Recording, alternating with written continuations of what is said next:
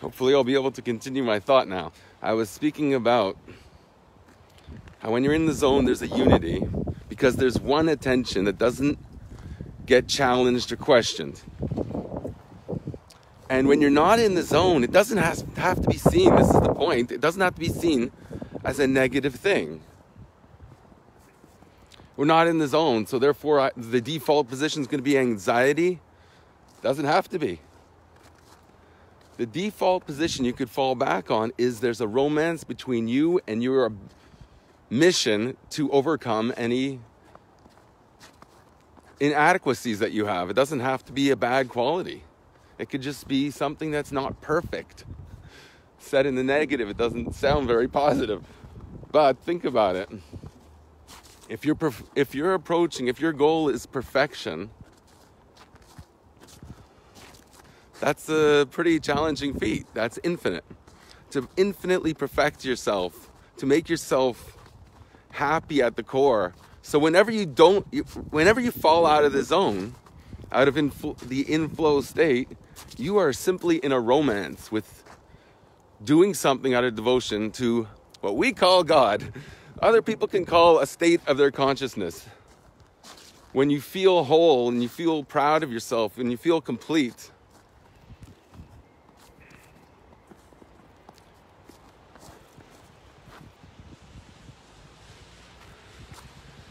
That's an expression of devotion that you've accomplished.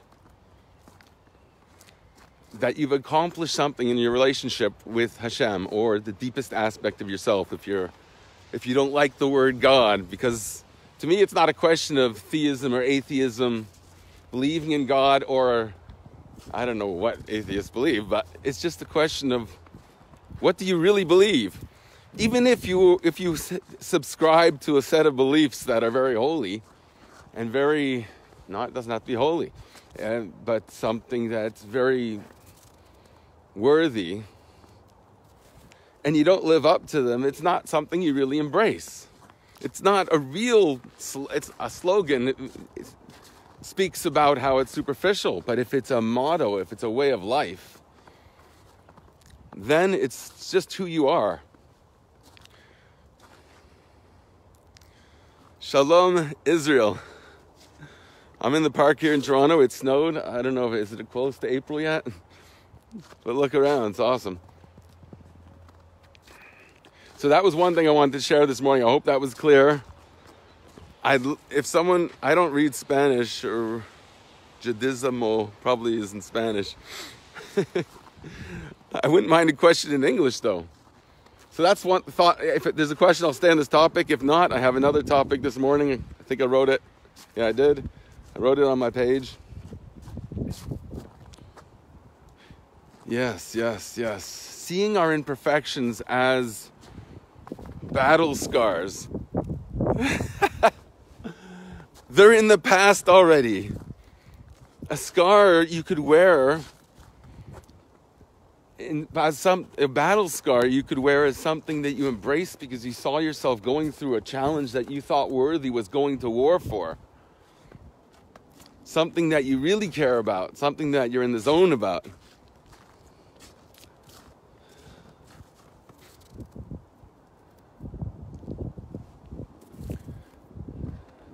Yes, so if we see them, our imperfections, meaning challenges that we've already overcome, if we see those as battle scars,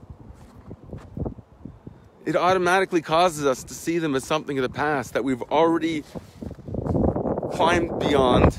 And now we could see that as something we embrace as a treasured effort.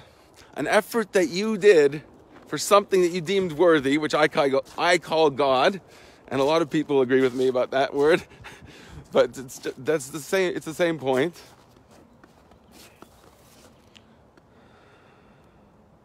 So that can be seen as battle scars, meaning something that you see as beautiful because you fought for accomplishing something and were willing to risk your comfort for sure, but a lot more than that sometimes. And those are accomplishments that we have to treasure and use it as inspiration, the confidence that we see ourselves as beautiful because our scars, our imperfections, our battle scars, things that you had to work through to stand up in the face of. And I know I'm switching topics, but this is related. When people have real imperfections, I've spoken about this before, it's an uncomfortable topic. So I'm getting weird things on my stream, which I try and unfollow every weird thing that comes on. But sometimes they put things about people whose bodies are not complete. And it makes us, like, I don't know how they get on my screen, but that's what people are promoting. I guess it's an aesthetic to be able to see, this person doesn't want you to see them as ugly or imperfect. They just want you to accept them for the challenge that they're given. If it's hard to even say the words, but you can imagine, I can't say the words. You can imagine a person who is suffering, when someone walks in their room and looks down on them like they're Nebuch, they're a shame. That person doesn't want that. I know we want to do that, and that's a natural tendency, but they want you to overcome that feeling and treat them like a normal person, which means that you're embracing their battle scars. You're seeing it as beautiful, that they were given a challenge, that we should be very grateful that we are not given ourselves, but other people have been given challenges that are what we would think are insurmountable, and they just want to be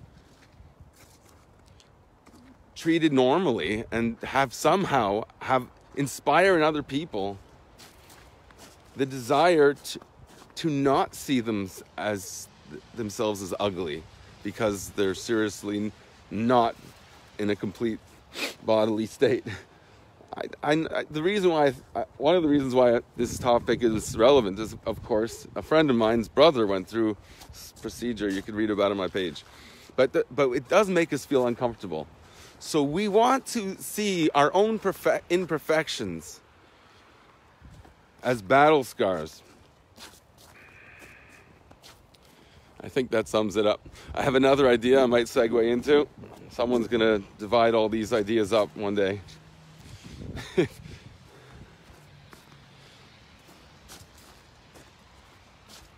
Maybe I'll just leave it as a question because I'm running out of time. The sages say that it's irrelevant what task God commands us. It's not really relevant. If God had commanded us to chop wood, examples of wood, if that was what we were told to do, if that was our commandment, we would chop wood. And it doesn't make any difference because we're doing what God wants. So my question was, why does it say chop wood? It could have said anything. If God wanted us to sit on park benches and play chess, there's a chessboard under the snow somewhere. Check it out. You see that? Oh. So if God wanted us to chop wood, we chop wood. Why wood? We could make useful things out of wood, right? Houses too. Those are wooden structures. If you've ever had the merit to build your own house, you'd see what a house is made out of. It's made out of wood. So why the sages say we would chop wood? So wood has utility. It could be used for something. Wood. We don't even relate to wood anymore. But in the olden days, if you're living here, right, in the Arctic, wood is everything to you. It's like water in the desert. We don't appreciate that. But the Torah speaks about things that you're supposed to identify with, and we just don't have the experience that other people had to work through in their day. So wood to us is a tree, a bench, but we don't even think about how the bench was made from a tree. We don't even think about that. But when the Torah speaks about wood or a tree, it means something you have to relate to. You have to understand what it means. So if God, the sages say, if we were told to chop wood, we would chop wood. So in those days it had a use. Maybe it's relevant and significant that now we don't really have the same idea of the use of wood. And now we have to think about it. So it means utility. So now, since we're removed from the idea of utility with wood, you could maybe appreciate more what I think it really means. On a deeper level, it always resonates on all levels, obviously. But wood, when we think of wood, because every morning we're reading about Avram Avinu going to chop wood. Why was he going to chop wood? Not to heat his house. He lived in the desert. Water is the symbol in the desert of wood as it is for the Arctic. Wood is heat. It's a house. So why would we use that as an example of something that we would even do? Even that's the thing of utility. No, but in our era, secrets come out. Secrets are coming out as we go further, closer to the redemptive state called the Geula. Secrets are coming out. So we could appreciate things deeper now, sometimes because we're removed from their real meanings. And now it comes out when we don't understand what wood is. Now I think this idea is going to come out that when we cut wood, it means the wood to offer Yitzchak on an altar. Yitzchak was offered on an altar, and that is what distinguishes Jews from the rest of the world, that moment. Because what does it mean that he was going to sacrifice his son on an altar topped with wood to burn? Right? What does it mean? It means that you subscribe to a morality that the entire world knows, that this is your unique contribution. Abraham faced a world of total darkness, no morality at all. And he was told to ruin all of that work of your introducing something so profound and important to the entire history of the universe, right? The consciousness, the development of consciousness was established by Abraham. Morality, which is the main thing. Wisdom is something okay, they'll let it come after that. But so Abraham introduces morality to the world. And now he's told to do something that would destroy everything he worked for, to transform consciousness from evil by default, right? We don't have great tendencies by default. So you have to have morality. And Abraham introduces that, and then he's told to sacrifice his son, something that he fought against, the idea of human sacrifice. The first time in history someone says, let's think about what we're doing, whether it's good or bad. I mean, there were individuals that did think that way too. But they didn't stand up to the world and try and change the world. But that's what Abraham did. So Abraham teaches us that wood is not about utility, what we can gain from it. That's one level of understanding what the sages meant. On a superficial level, you're not really trying to understand what they're just, as the sages are just giving you good advice. No, they're teaching you the secrets of how your mind should work. That's what the Torah is. The Torah teaches you how should your mind work so that you could be in line with the Creator. So the entire universe, or whatever you want to call it. You want to be in line with that? That's the secrets that are taught to us by the sages. So the sages say we would chop wood. We would take those things that have utility to us and devote them to total faith in God.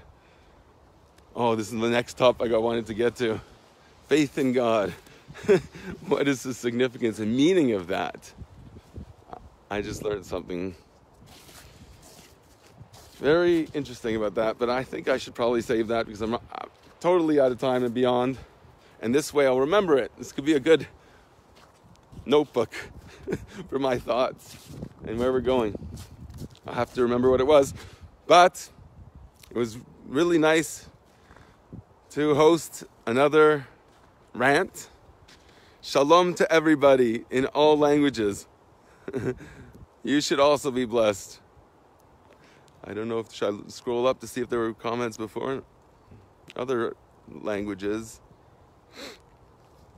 Maybe I should try and think about my next topic and just say it. Oh, I can't remember. So I will try and get to that next time. I'm going to really work on it, but if I see this video, I'm sure I'll remember. Bye-bye.